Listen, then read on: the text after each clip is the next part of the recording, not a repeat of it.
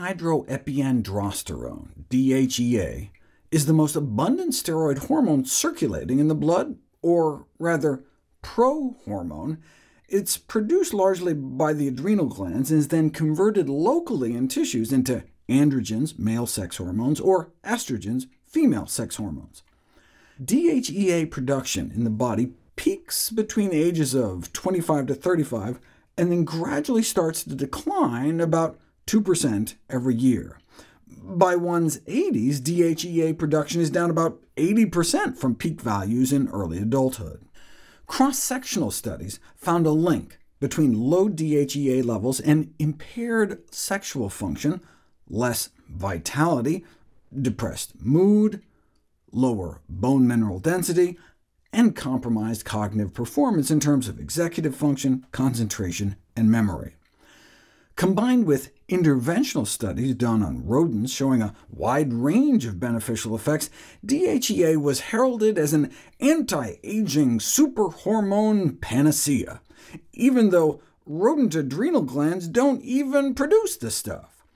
But U.S. DHEA sales grew to more than $50 million a year on the premise that replenishing youthful levels might have restorative effects. Given the Premarin debacle with estrogen replacement, showing that the reversing of age-related hormone decline can sometimes do more harm than good, clinical trials were desperately needed. But because DHEA can't be patented, there's been little research interest among drug companies to study it.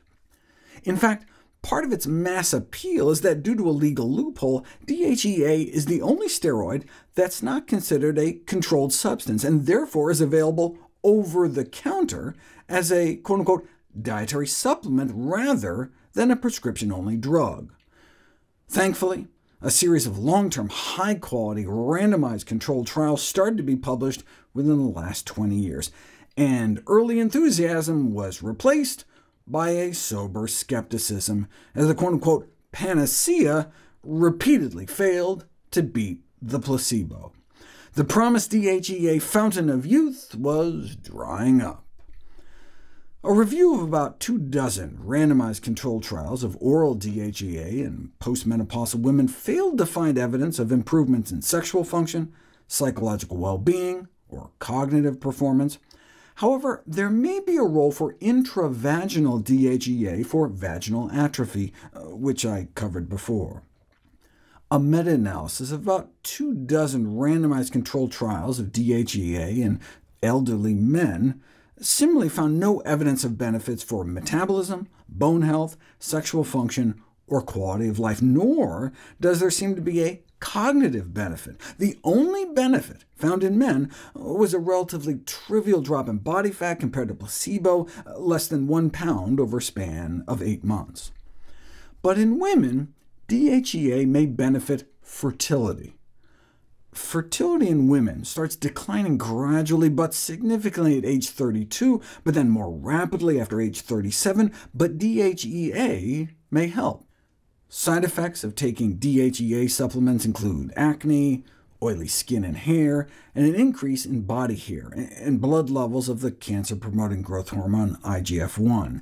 As with any supplement, there are concerns about quality control issues. Some so-called DHEA supplements just blatantly lie and have no DHEA whatsoever, or up to like 150% of the listed dose.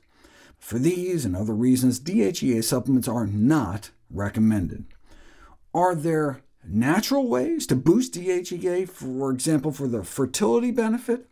Lower protein intake is associated with higher levels, and an interventional trial found increasing fiber intake actively raised levels. So what about putting them together? Enter short-term impact of a lacto-vegetarian diet. After just 5 days on an egg-free vegetarian diet, blood levels of the DHEA precursor rose nearly 20%. Or you can do it the other way, take those already eating a plant-based diet and switch them to a conventional diet, and their DHEA drops up to nearly 20%. The bodies of those eating plant-based appear to hold on to the hormone better, less urinary excretion, which is normally something you only see in fasting.